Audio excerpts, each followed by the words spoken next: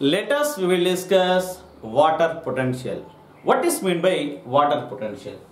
The measure of the relative tendency of the water to move from one area to another area is called as water potential.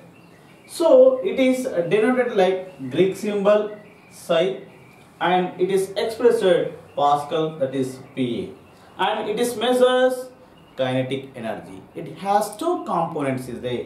One is solute potential and another one is pressure potential. This solute potential, it is denoted like psi s and these are psi p. Okay, what is solute potential? Let us will discuss. So this is beaker, in that put just a solute potential like sugar. When the solute is added with pure water, the free water molecules are decreased.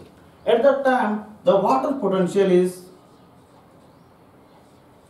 decreased. And as well as water potential decreased, then next concentration of water also decreased. So it is always negative. This point is psi s. The next pressure potential.